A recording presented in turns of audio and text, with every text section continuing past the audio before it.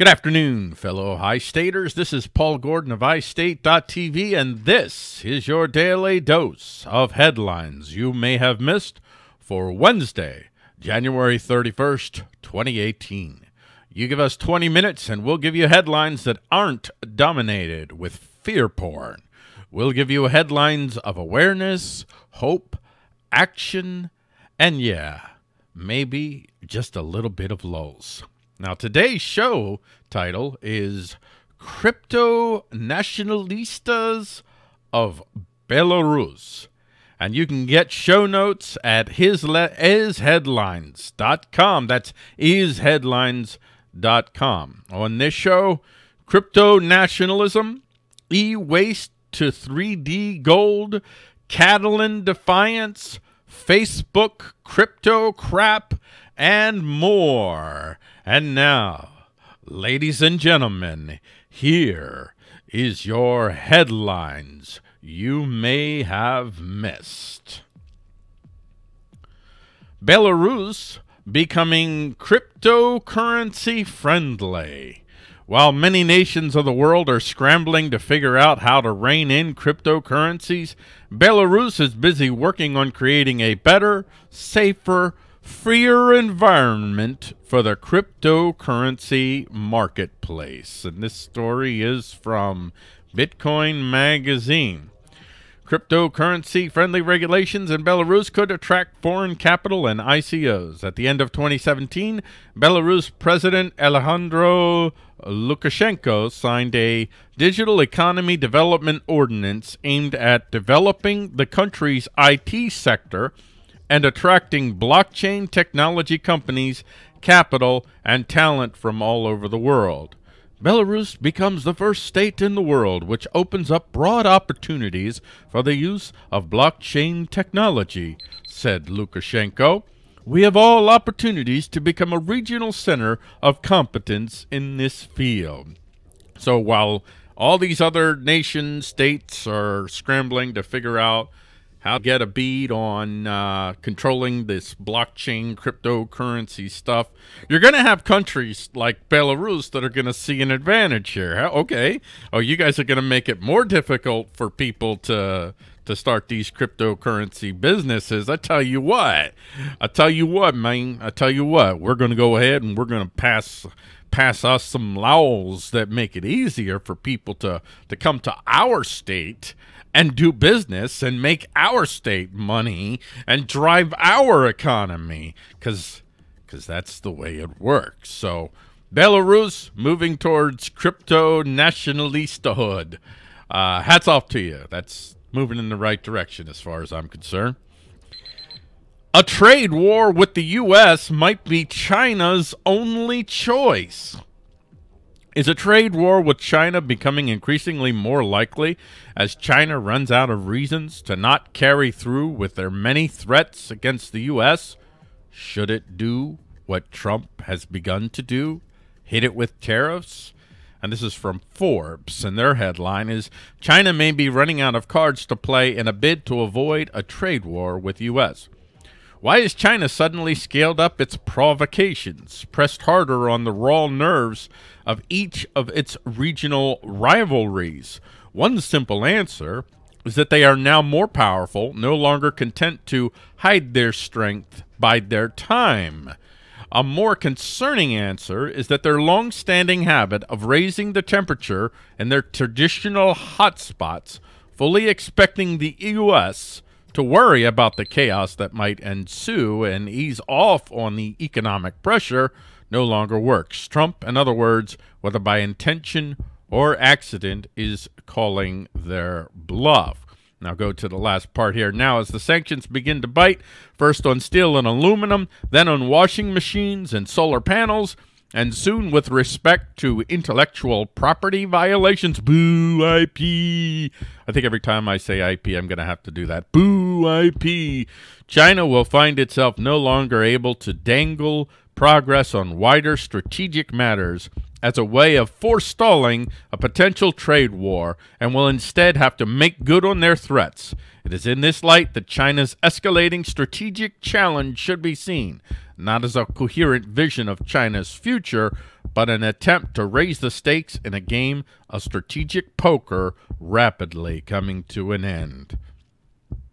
Micro factories recycle e-waste into 3D printer material. I really love this story. This is, I think that I made this to yep, this is the iBuild story of the day. If you go to iState.com, you'll see, iState.tv, you'll see that this is one of the regularly, one of our featured categories on the front of the site, and I love the iBuild category.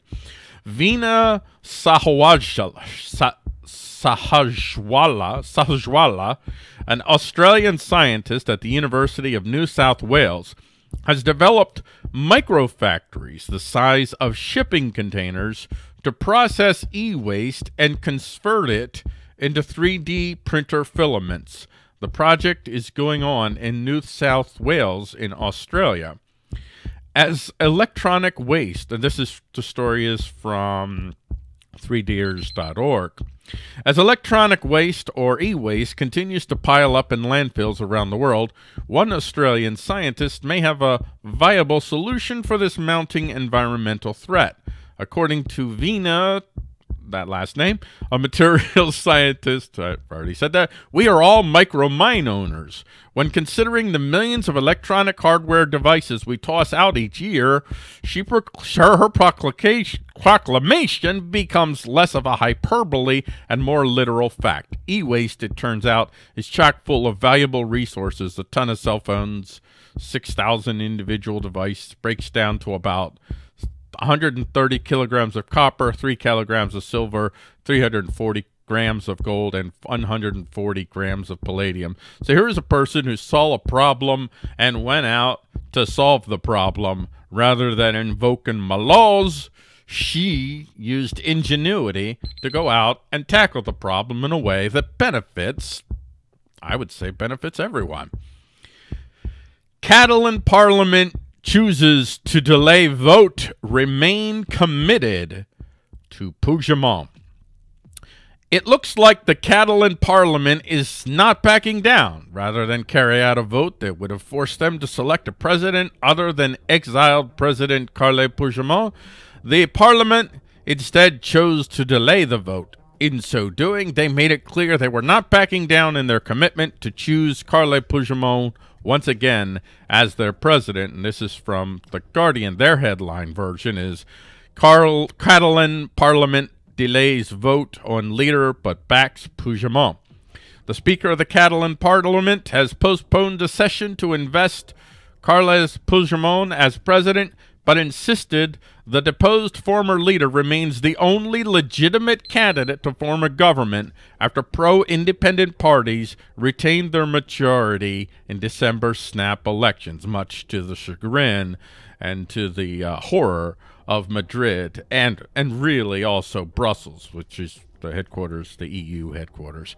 Despite blunt warnings from the Spanish government that it will not allow Puigdemont to return to office after he fled to Belgium following last October's unilateral declaration of independence, Roger Torrent said the investiture of a new president was a matter for the regional parliament alone. So Catalan, at least the independence-minded faction of Catalan, remains defiant.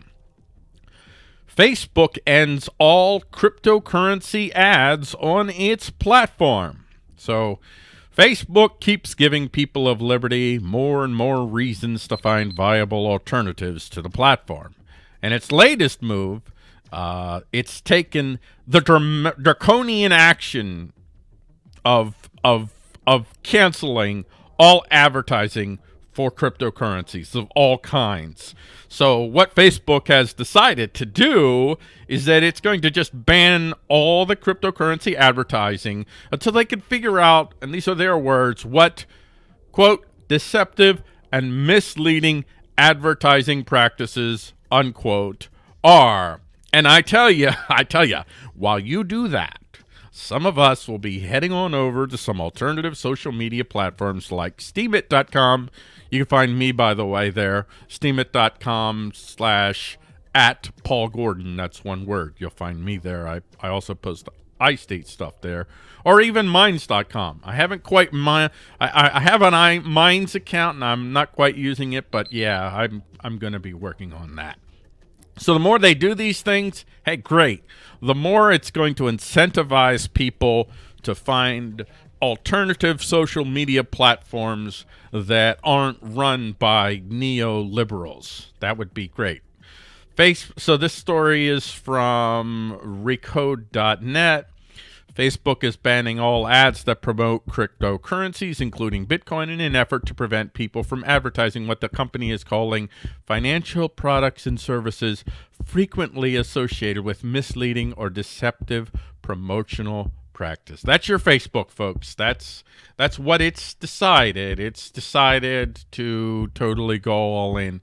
We already knew it, but you already knew they were going all in with the coercive enterprise, and this is just a sign of that. I have a sneaking suspicion that part of the motivation behind doing this is maybe if they feel they can placate the coercive enterprise so much, so to a certain degree, that they will lessen the chance that when the coercive enterprise gets around to actually writing those social media regulations, and trust me, that's coming, that they'll not hurt them as much as they might possibly. Now we get to, this is right in my neck of the woods. I live in Pennsylvania here, so this is something that sort of affects me, although I don't live in Philly. Go Eagles, by the way, this weekend in the Super Bowl. I followed the Eagles for 40 years now, so yeah, please win the Super Bowl. Please just put me out of my football misery and win the Super Bowl finally. But outside of the Eagles and the other Philly sports teams, I don't live in Philly, but I do live in PA. So PA High Court considers legality of Philly soda tax. You just mentioned they're actually considering the legality of Philadelphia deciding that it's going to arbitrarily charge you for the privilege of buying a soda, ostensibly because they are trying to prevent you from putting bad things in your body. They are trying to nanny state you and profit. By the way, the profit part is definitely the more important part. I don't listen to what they say about trying to prevent you from putting bad things into your body. So will the Supreme Court, PA Supreme Court, strike down Philly soda tax?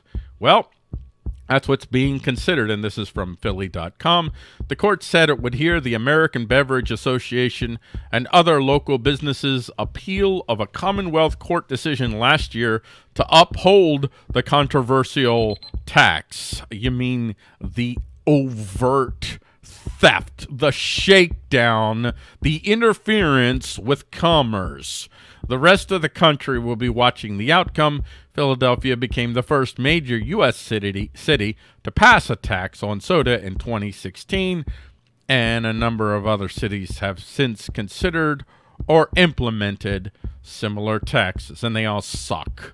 They all suck, huge suck. If you could suck huge suck, they suck huge suck. That's a scientific term, by the way, ladies and gentlemen, so don't shoot the messenger. Bitfinex and Tether subpoenaed by U.S. regulators. This is something to watch very carefully, you cryptocurrency folks out there. And you know, I'm engaging in cryptocurrency as well, so I'm one of them. U.S. regulators have their targets set squarely on crypto exchanges, and they'll use Bitfinex and Tether as their first examples. So this story is from Bloomberg. Their headline is U.S. regulators subpoena crypto exchanges Bitfinex, Tether.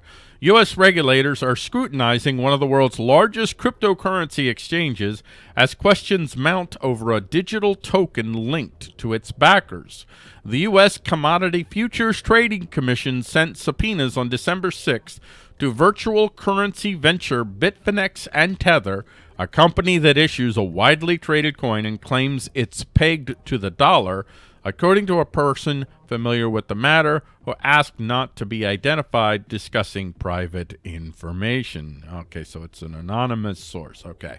So Tether's coins have become a popular substitute for dollars on cryptocurrency exchanges worldwide, with about $2.3 billion of the tokens outstanding as of Tuesday. While Tether has said all of its coins are backed by U.S. dollars held in reserve, the company has yet to provide conclusive evidence of its holdings to the public or have its accounts audited. Dude, are they talking about Tether or are they talking about the Federal Reserve? I get so confused because things like this just blur into one. I think my audience probably knows exactly what I'm talking about.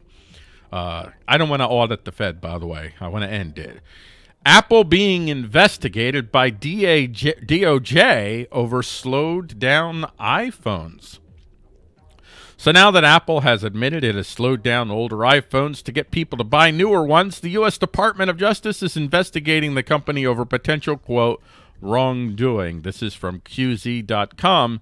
The U.S. Department of Justice is privately probing Apple to determine whether it violated securities laws in its disclosure of an update to its mobile operating system that slows down performance on older iPhones, Bloomberg reports.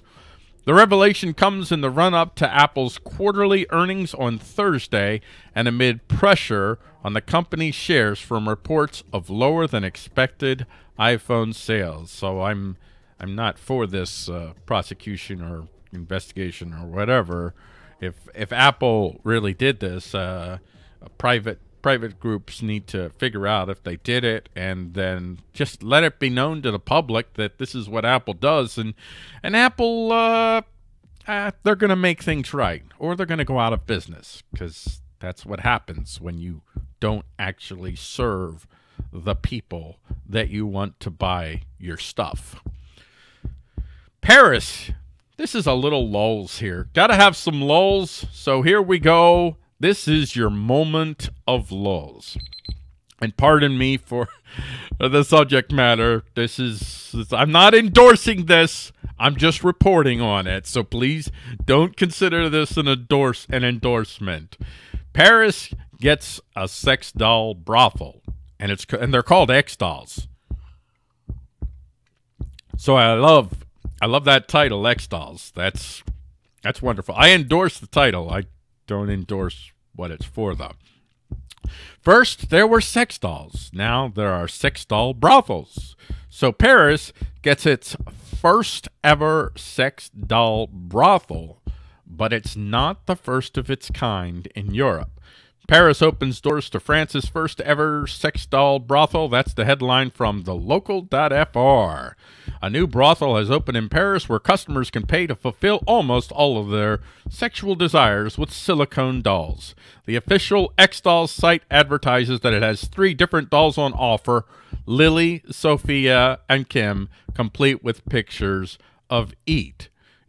I'll skip through here. To find the location, would-be customers have to pay for a session with a doll, which comes at a cost of 89 euros for an hour and 149 euros for 2 hours. I don't know. Is that simple for the euro? I think so. Somebody correct me if I'm wrong. And 19 euros or whatever it is for the optional virtual reality edition. But they're not the first of its kind. The first of its kind in Europe, I should say. That distinction belongs to Barcelona, however you say that, which opened last Friday. So Barcelona. So Catalonia, you're in the news for 2 things. So there you go. Congratulations. This is our last story here. Try to get through this real quick. 2 minutes. Gun support groups lobby against pro-gun New Hampshire bill. So a bill that would fine localities for passing gun control laws that violate state laws is being resisted not just by gun grabbers, but also by alleged gun supporters. That's right. Ostensible pro-gun activists in New Hampshire are pushing against a gun bill that would levy fines on local officials who pass ordinances restricting gun use when such ordinances violate state law. And that's from nhpr.org. Their headline is Where's their headline? Unlikely foes of State House gun bill, New Hampshire gun rights group. So you can go to isheadlines.com, or you can click on the show notes in the description, whether you're watching Facebook, or YouTube. And if you're listening to the audio, you're already on the page, so you can click on the site and read more about this. But we're just about out of time, and we're down to a minute, so I want to get to some of the headlines that we didn't get to. SEC shuts down Plexcoin. SCOTUS might halt PA court decision against gerrymandering. Well, isn't that nice of them? That they're gonna prevent. Okay, they're going to prevent PA from stopping gerrymandering. Very undemocratic process. For those of you who still believe in the democratic process. Anti-EU president re-elected in the Czech Republic. Hydroponics to the rescue for Haitian orphanage. UN prepares for a summer assault on gun owners. U.S. releases names of Russian oligarchs in jab at Putin. Amateur astronomers find long-lost amateur astronomer finds long-lost satellite. And finally, thanks to deep fakes, Nicolas Cage is now starring in every movie, and it's awesome. And that's it, folks. You know what that, when you hear that beep, beep, beep, what that tells you is we're out of time. That's all we have today for headlines you may have missed. If you would like to read more about the stories we covered today, just go to isheadlines.com and find the show notes for January 31st, 2018. Or again, you can get the show notes in the descriptions for both the Facebook and the YouTube videos. As always, remember, those who need to control thoughts need to control news. Until tomorrow at 12:30 p.m. Eastern Standard Time, this is Paul Gordon of iState.tv saying, have a great rest of your day, fellow iStaters.